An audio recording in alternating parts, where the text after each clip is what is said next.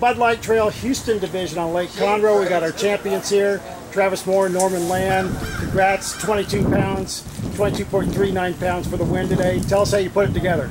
Well, we went out this morning. It was pretty tough. We got out there and we went shallow first, and then kind of stayed shallow. We thought we stayed too long, and we got out there, tied on some crankbaits, and started milling around, and finally picked up the first keeper. And then we just kind of started running and gunning, picking one here, picking one there. What was the most effective baits for you guys? 300 crush, 6 cents bait. What was the water temps were you finding out there today? 54, 53.